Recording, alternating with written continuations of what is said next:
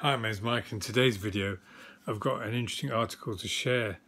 It's called World War III has begun, claims Russian state media as Moscow warship sinks. This is from the 16th of April. One can safely call what has escalated into World War III. That's absolutely for sure. Right now, we're definitely fighting against NATO infrastructure, if not NATO itself, Russia state media said.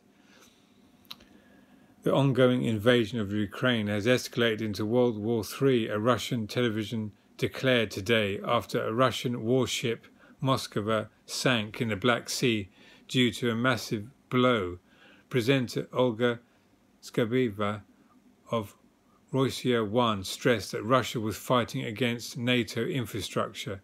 The presenter said, "One can safely call what has escalated into World War III. That's absolutely for sure right now. We're definitely fighting against NATO infrastructure, if not NATO itself. We need to recognize that."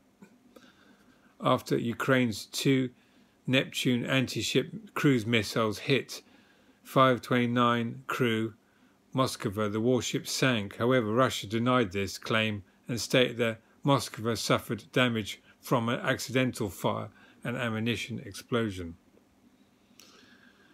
Saying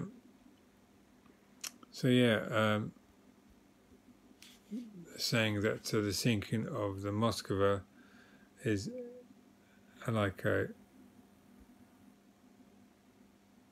sort of like a structure for pushing for World War III. I mean, you can see things escalating, and like I said, the riders are riding.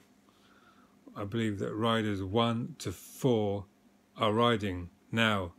I've said rider 1, pestilence, which is going on at the moment. All these are man-made, remember.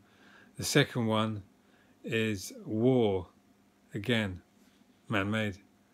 Third one is famine, and you can see supplies are starting to dwindle. I mean, the two wheat breadbasket areas, as it were, are Russia and Ukraine. I mean, you could see that things increasing prices, so they're slowly galloping and they're increasing speed with each, and the birth pangs are getting worse. And obviously, the fourth rider is death due to the three above.